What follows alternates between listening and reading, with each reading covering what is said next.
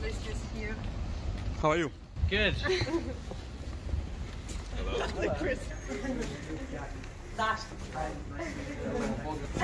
Chris, come on. Okay. See you later. Come on, see you later. Bye. Well, I mean, the emotion is, yeah, just feeling very honoured and privileged to be invited here, and you know, I'm grateful. Well, I mean, I've only been in Ukraine for about 12 hours. We arrived into Lviv and then we took the overnight train to Kyiv. So maybe yeah, I need a few more hours in Ukraine to get a full sense of it.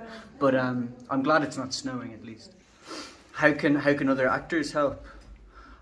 Yeah, I mean, I'm not sure. I suppose using you know, their celebrity profile to draw attention to the cause and to the war.